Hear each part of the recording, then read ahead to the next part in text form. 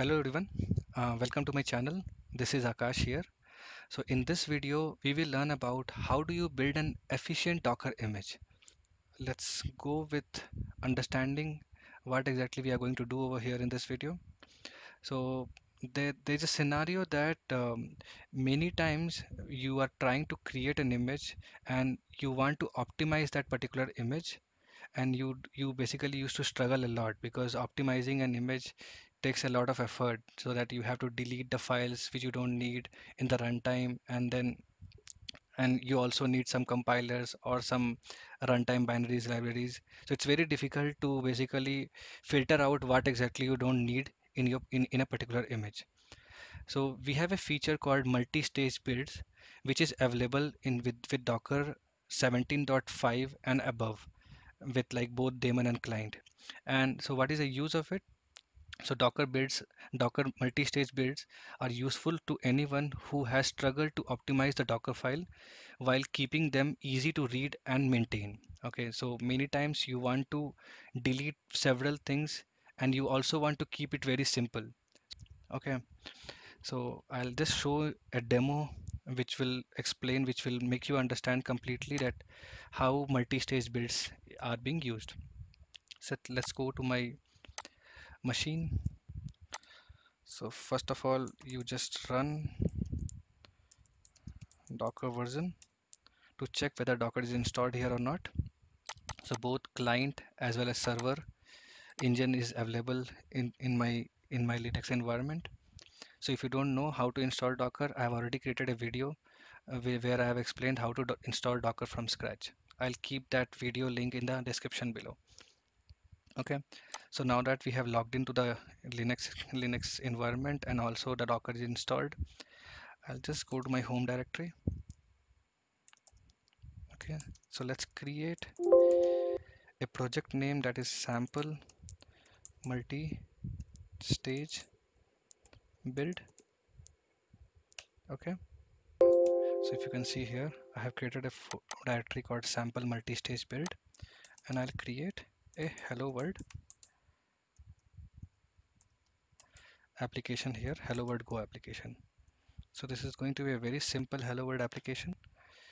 Just do package main. So main package is used to run your main function, and then I'll just import fmt. So fmt is used where fmt package has all the predefined functions called println, printf, scanf.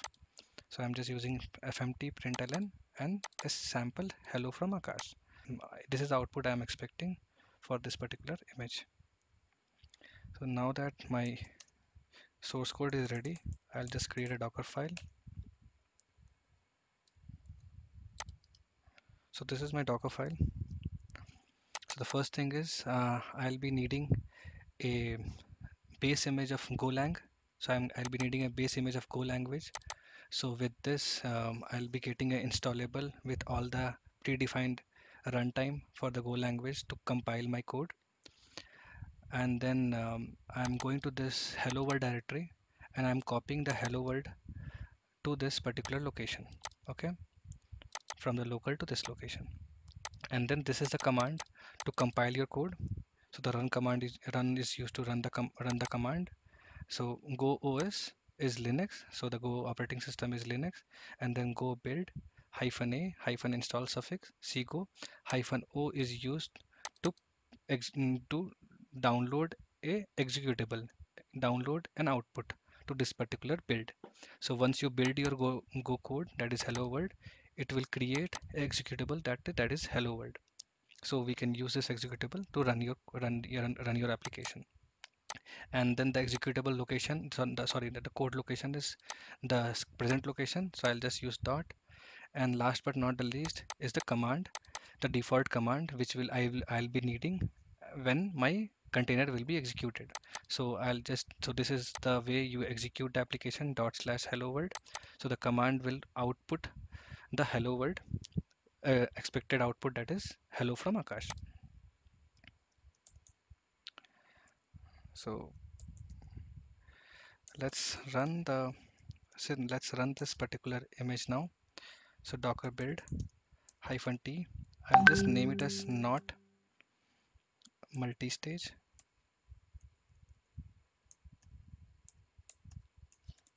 multi-stage image. So the Docker file location is the present location.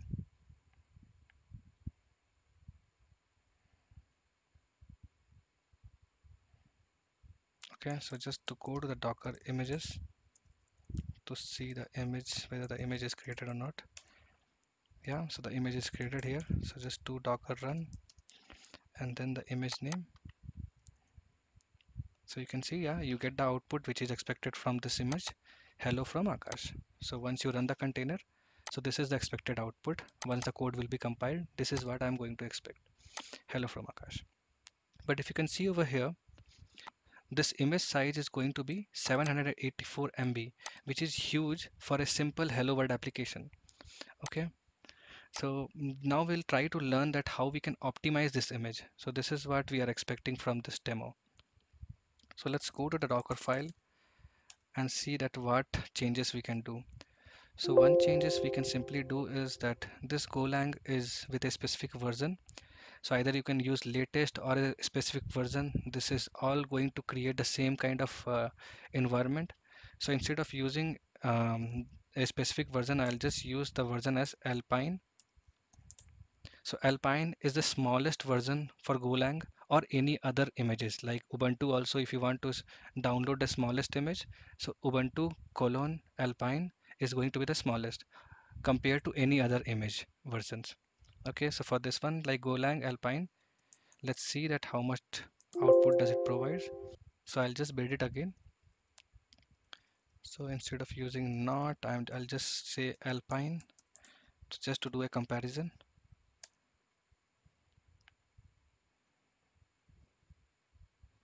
So once my code is built, I'll just go to Docker run and then this is my image. So yeah, you can see that this also provides the same output. Let's go and see the size of my image. Okay, so yeah, this you can see that previous image size was 784 MB and the new image, that is Alpine image, is going to produce 781 MB, which is comparatively less, but it is still not drastic change. Okay, so let's try to see how we can drastically reduce the size of the image. So just go to the Docker file again. So for this one only, we use the multi-stage build. So we'll just show you that how do we use that. So first of all, let's try to understand that why this why this much of size the image is taking, even though my code is very small, that is hello world application. Okay, so let's understand what is happening here. So the first of all, I'm creating a base image of Golang. So the Golang runtime takes a lot of storage for building the code and to create all the required runtime libraries. Okay, so in simple words, we need to have a full installable of Go language just to compile and run my this code. Okay, that is hello world.go application, hello world.go code. So I need a full installable to run this code. And once my code is compiled, once the code is compiled, yeah, using this command, uh, compiled or build, it converts the code into a executable, that is hello world. So it converts this particular code to a executable code, that is hello world.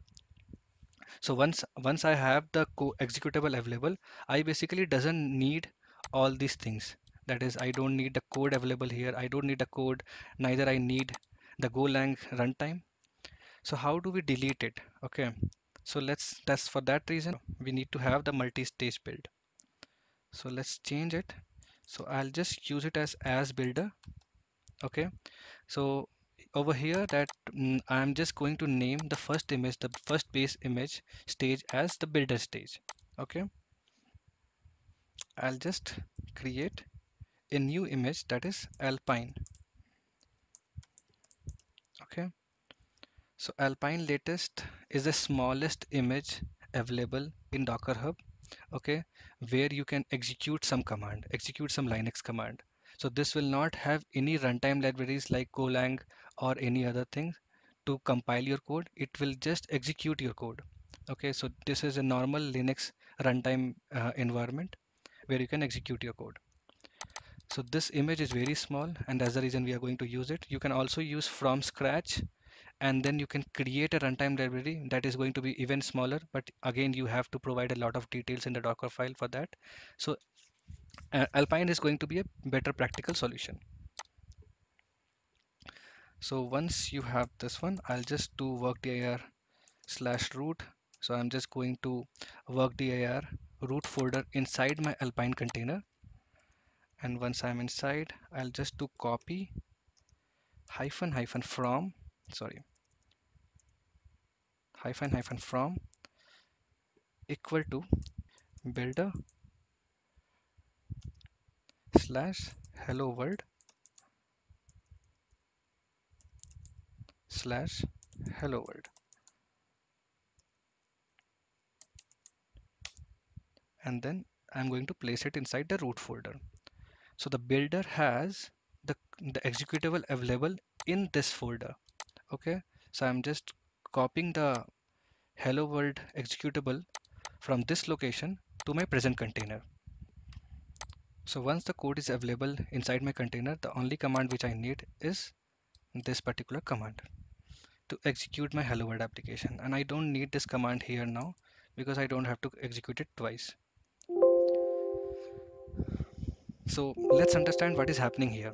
So over here I'm just creating a Golang runtime, and then I'm just copying a hello world code to my Golang container, and once the code is available in my container, I'm just building this particular code, and a executable will be created that is hello world. So once this is done, I'm creating one more base image that is Alpine latest. So the moment you will create a new base image, the previous base image will be destroyed.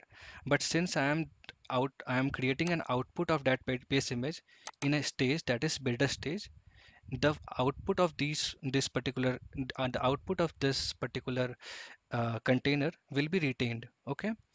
So once I'm into the new container that is Alpine latest, I'm going to the workdir root folder, and in this I'm copying the executable of hello world from the builder image that is builder stage to my local container, and then I'm executing hello world. So if you can see here that in this particular container, I'm not installing any of the runtime libraries to execute my Go language application. I just have a simple bash shell to run this hello world command. Okay, so now let's build it. Docker build hyphen t, and this I'm going to name it as multi stage image. Okay, so now just docker run and run this particular image. So this is also going to provide the same output. So the output has been accomplished. So now just go and see the image size now. So this was my first image, that is 784 MB, and then I changed the Golang to Alpine image, and it changed to 381 MB. And the new image where I have used the multi-stage build, there the size has been reduced drastically from all the way from 381 to 7.66 MB. So that's huge, right? So that's the advantage of having multi-stage build. Okay, so this is the scenario of using multi-stage build. So if you want to optimize the size of the build, this is how you can use the commands in the Docker file. So thanks a lot for watching this video. Please like, comment, and subscribe to my channel. Thank you.